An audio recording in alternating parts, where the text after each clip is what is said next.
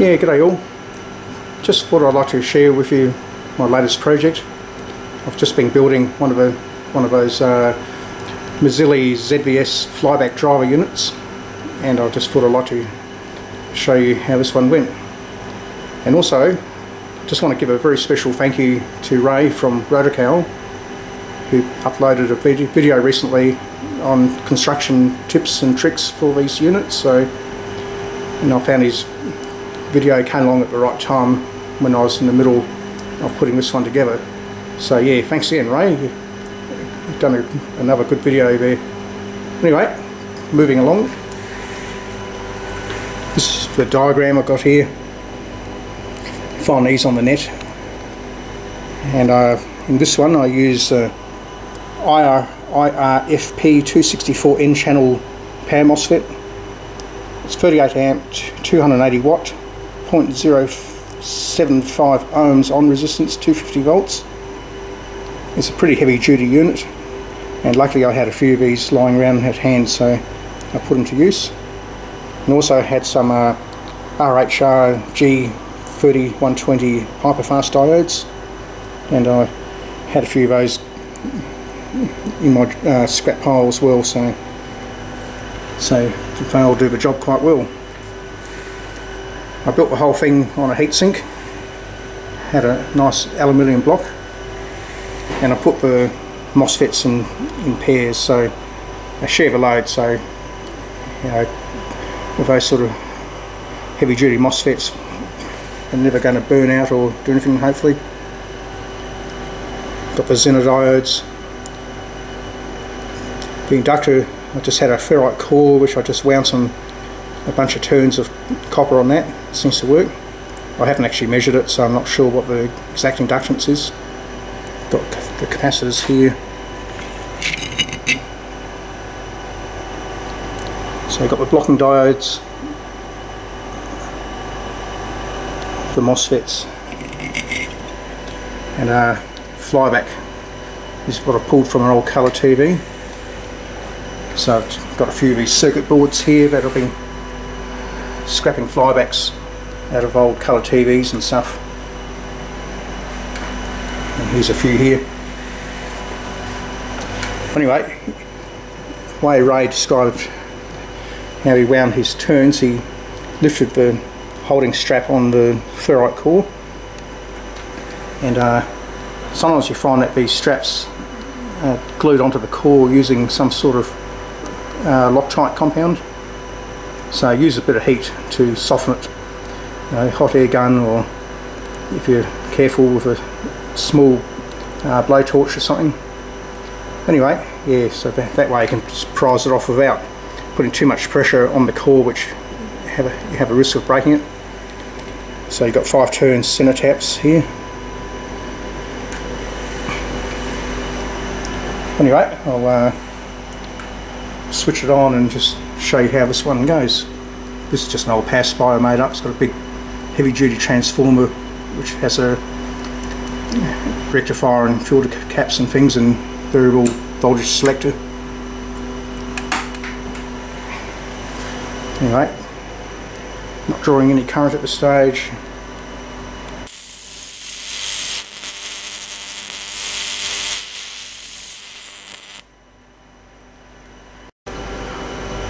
Okay, 16 volts at the moment.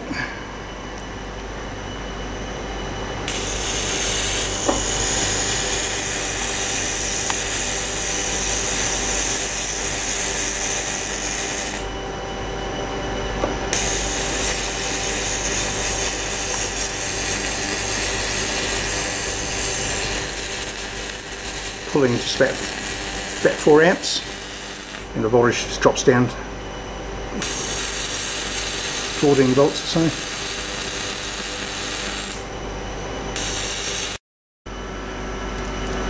Yeah, this one here is an older flyback driver that I built maybe 20 years ago or more, and it's built using a black and white old style TV flyback transformer, and I'm using a pair of 2N3055 transistors as the drivers. And this one been a reliable workhorse for a number of years doing high voltage experiments, but it's nowhere near as good as the ZVS units.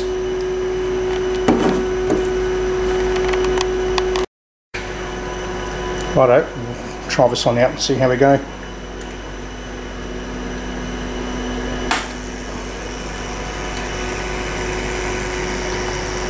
So at the moment, without drawing an arc, it's drawing about 3 amps.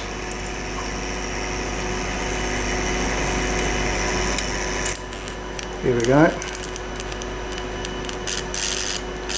Nowhere near as good as the ZVS unit. And we're drawing the same current. Same sort of voltage drop, of course. But yes, it certainly is a much smaller arc. And also, you can't run this one too long because the transistors get hot quite quickly.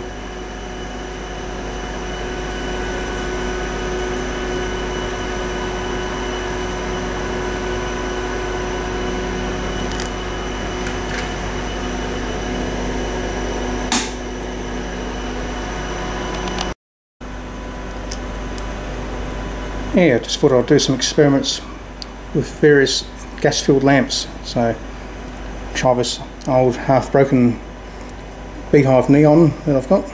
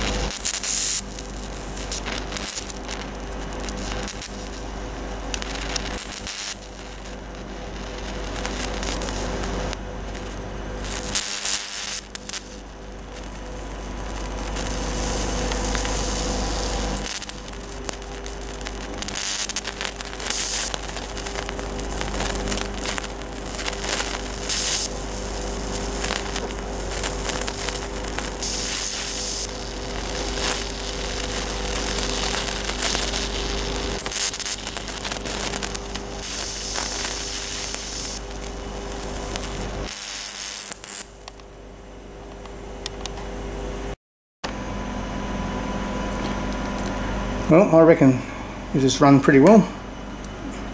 After a fair bit of running, only a few of the parts are slightly warm. The heatsink is only just barely warm. Yeah, transformers slightly warm, so there's no signs of any electrical stress or anything on any of the components. So it's a great little project, and thanks again, Ray, for sharing some of your tips and tricks with the construction of these ZVS drivers.